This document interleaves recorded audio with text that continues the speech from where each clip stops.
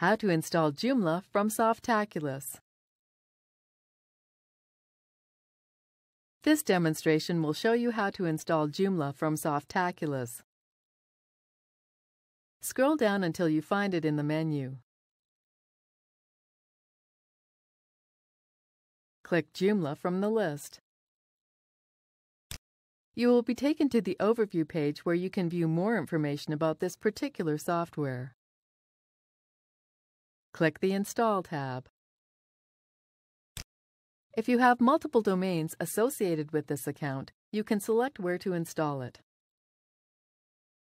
The next two boxes require a directory and database name, neither of which should exist on the server.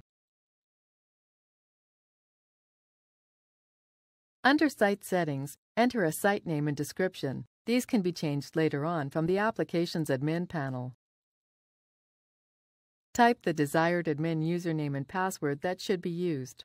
Also, enter a real name that will be displayed and the admin's email. In most cases, the defaults above should work fine. Click Install. After a moment, the software will be installed. Once finished, you can view your new site by clicking this link. Here is our new CMS, which is ready to be used.